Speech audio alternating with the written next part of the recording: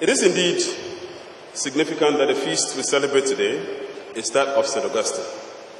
St. Augustine was a towering figure, not only in the early Christendom, but also in the scholarly community of his days. As a lawyer, I have been a deep admirer of his thinking and legal philosophy. Together with St. Aquinas, St. Thomas Augustine represented the forerunners of early legal philosophers in the world, and their thinking and juristic ideas have shaped the principles of law and natural law in particular. Therefore, as a lawyer, I'm speaking about someone who represents a huge figure in my life. I'm honored and privileged to have attended a school endowed in his honor. Now, devoting this feast and lecture to him, therefore, seemed a most natural way of not only remembering the theology, but also his philosophical insights and deep learning. It is not by accident that NEC has chosen to speak about education.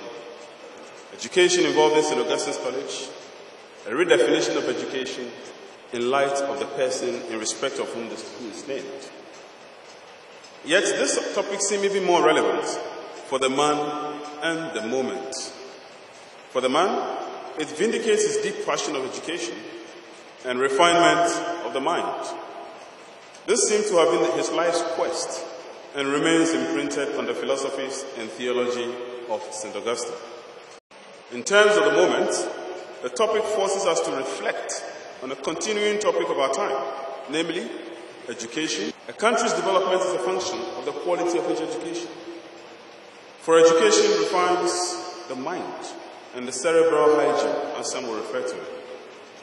Cerebral hygiene dictates that education equally purifies the soul. Indeed, that was the motivation of St. Augustine. I begin. Education as management.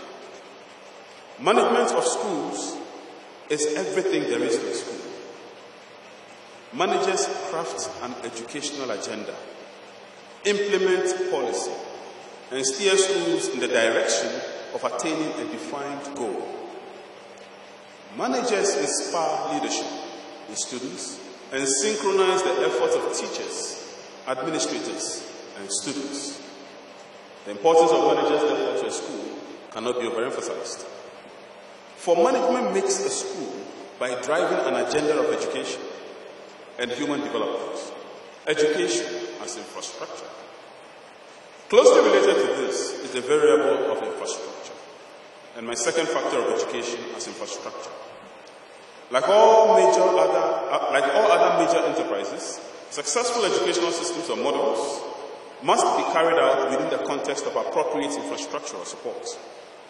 Infrastructure, defined to include logistics, is the very live wire of the school system, providing classrooms, dormitories, logistics, social activity spaces, including sports and entertainment, commensurate with the training of the mind and body is essential for the successful training of students.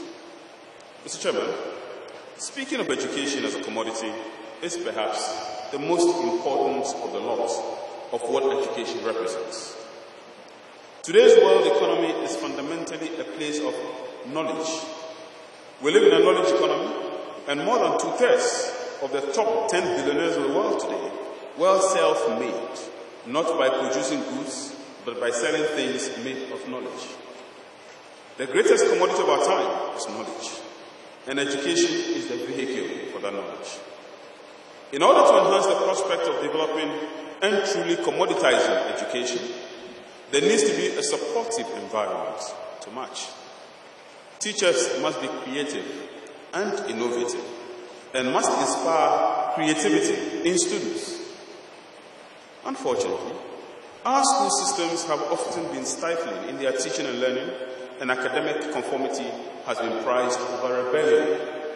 Many of us have gone to school and we have been taught to listen carefully to the teacher, and to write what he's telling us. We have been taught to read some books and to reproach. In fact, the current model of education, which is tested by the West African Exam Council, follows that model. That says, after being in school for so many years, we're going to test you across a period of 3 hours, and God be with you. That model tests the ability to remember. It tests memory and ignores creativity.